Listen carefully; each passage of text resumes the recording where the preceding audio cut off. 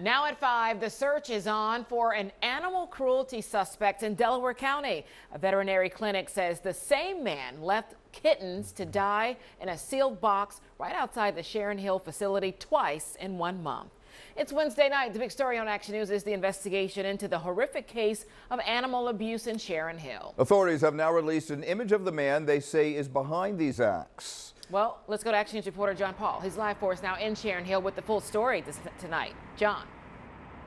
Yeah, Shari, Rick, those kittens were left behind this door right here. They were sealed in a bin that had duct tape on it. In all, 5 kittens were killed on 2 separate occasions.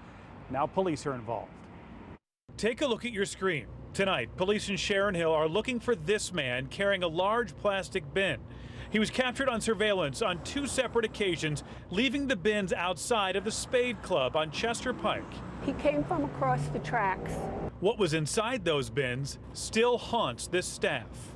The lid was taped shut with duct tape.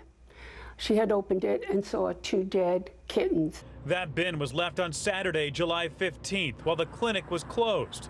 It happened again this past Friday, after hours. Another bin, taped shut, this time 3 dead kittens inside.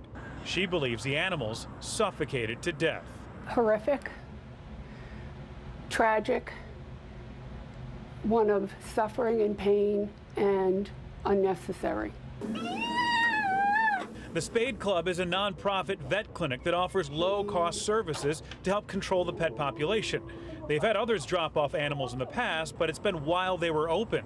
This sign on the door clearly spells out not to leave animals after hours. It is cruel and illegal, and they will die.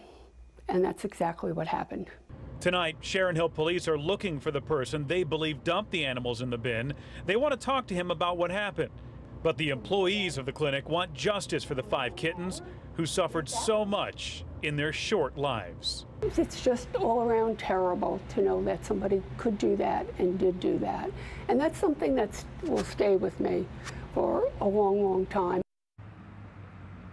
I did talk with Sharon Hill police today. They tell me they're working with surrounding departments trying to identify the man that you saw in that surveillance picture. In the meantime, if you might have an animal and you're not sure what to do with it, the best thing to do is to call a clinic ahead of time to see if you can work something out. Live in Sharon Hill, John Paul, Channel 6 Action News. Rick?